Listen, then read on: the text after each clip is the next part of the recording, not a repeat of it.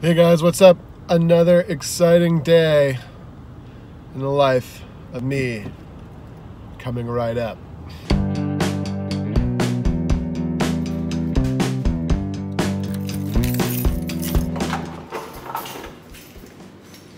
So, today, after my usual morning, I am headed to Atlanta to work for a little while with the Atlanta Pipe Band. So, super stoked about that.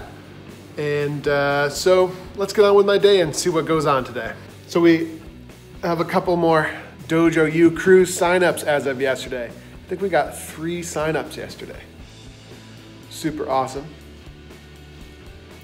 All right, let's hear what John's got.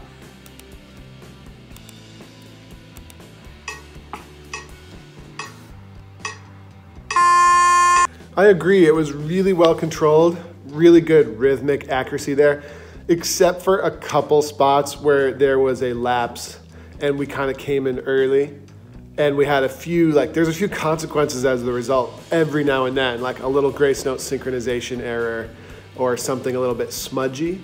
But yeah, overall, on average, really good rhythmic control there for sure. I think people are obsessed with what they need to do to be able to tune their pipes.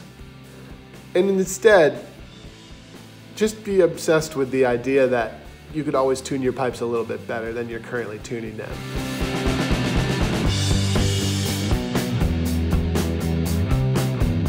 I've worked with the Atlanta Pipe Band before, and I really like working with them, and in my mind, they're a really great band because they understand one of the key things that I think you need to understand in order to build a great band, which is, it's not the super complicated stuff that's holding you back.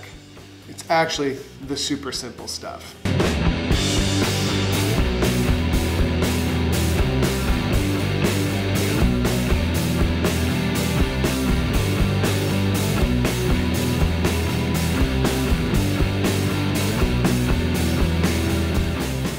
Okay, here I am at Albany International Airport in the process of flying to Atlanta.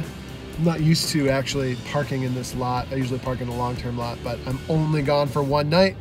So let's see if I can find my way to the terminal. Checked in, getting a bite to eat.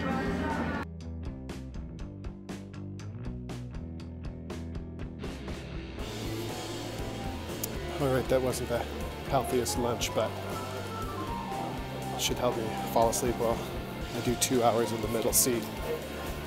One of the things that you're gonna see on score sheets all the time is that there's tuning issues that are coming through, right? Like the Fs are out of tune or the Ds are bad.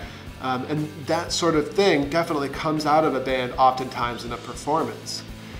But if you go back to band practice and all you work on is tuning, you're never going to solve that issue. And why is that? Well, that's because 98% of all tuning problems in pipe bands have nothing to do with the band's ability to tune each other up, right?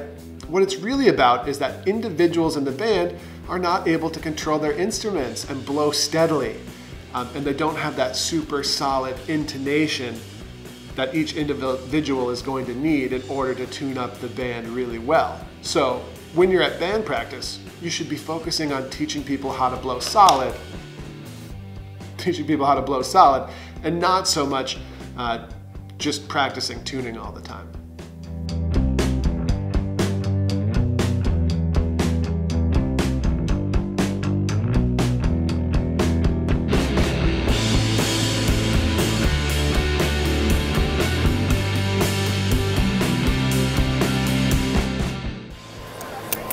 Made it to Atlanta. It is hot and nice and warm here. On the playing side of things, you'll see stuff on score sheets all the time, like light and shade isn't very good, or needs more downbeat pulse in the strass bay. And what people do is they go back to band practice and they talk about more downbeat pulse on the strass bay. And they talk about trying to achieve phrasing, light and shade, and all sorts of interesting things. But the bottom line is, players, individuals in the band, the reason that light and shade is an issue is because players lack rhythmic control on an individual level. Do you have a vlog? Yeah, I have a vlog. Where have you been? So if a player has trouble hitting a downbeat with accuracy every single time, then of course that player is going to have trouble constructing well-balanced phrases when they play. You see what I mean? And so, when a band focuses on the basic, simple things, even though they're kind of boring and repetitive and frustrating to work on, that's the sort of attitude that's going to lend itself to real improvement, right? And if you can expand that idea across a whole band, that's the kind of attitude that's going to lead to a successful band. Master the simple fundamentals, okay? And the rest of it, all of that complicated, fancy stuff, is going to come naturally to a group like that over time.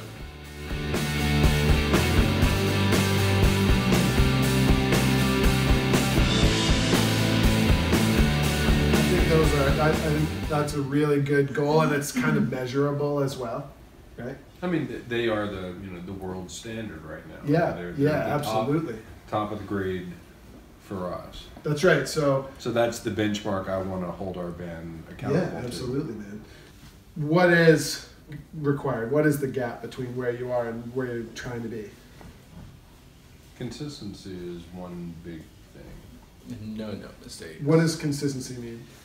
Consistency is, for example, we can achieve and set up what I feel like is very high standard tone, but we can't completely maintain it all the time because of fluctuations of individuals in the circle. Yeah. So it's like, you can go in and it's all really nice, but you get that moment of second guessing, and then it kind of has the ripple effect, around the circle. Yeah. And then it'll come back at times, but it's like, it's not just that, excellent tone which has been achieved the whole way through.